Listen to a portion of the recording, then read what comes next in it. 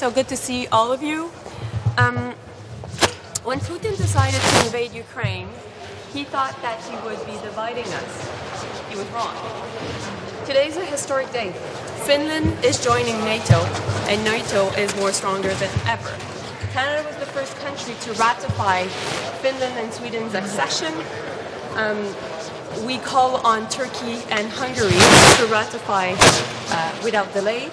And we believe with Finland and soon-to-be Sweden's accession, we will have a very strong alliance and we will be able to deal with the biggest challenges that NATO has faced in many years. Donc, je vais le dire maintenant en français. Lorsque le président Poutine a décidé d'envahir l'Ukraine, à l'époque, il pensait qu'il allait être en mesure de nous diviser. Mais il a perdu son pari. La réalité, c'est qu'aujourd'hui, c'est un jour historique. Un jour historique où la Finlande se joint à l'OTAN.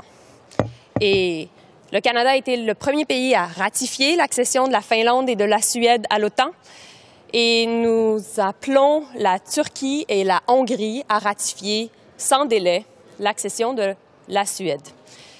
Notre objectif, bien entendu, est de faire en sorte de encore et toujours renforcer l'alliance, donc avec la Finlande et sous peu, on l'espère, la Suède, nous allons être en mesure de gérer les défis contemporains de l'OTAN.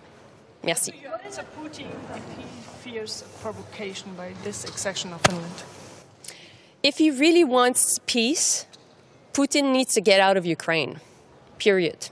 We've been clear on that and will continue to say. And meanwhile, we believe that this is a very important day, a day that we should all celebrate because as a country, Finland is a plus to the alliance. And for Canada, why is it important? It is also an Arctic nation.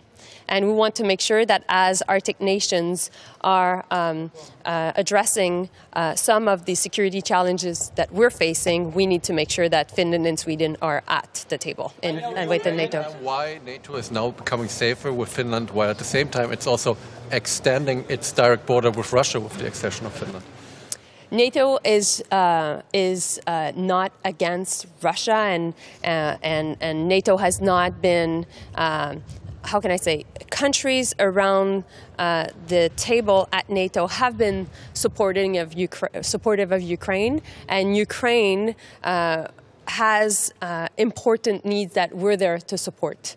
And in that sense, if Russia wants peace, and if China wants peace, Russia needs to get out of Ukraine, and China needs to say to Russia to get out of Ukraine. Thank you.